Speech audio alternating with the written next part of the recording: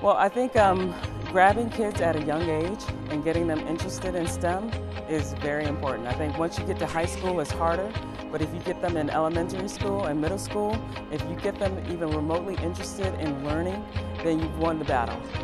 By the time they get to high school, they're pretty much set sort of in their ways, and we want to try to get them earlier.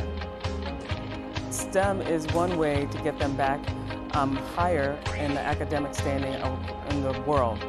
And not only that, we have a lot of jobs here in the U.S. that require STEM backgrounds, and we can't fill those jobs now.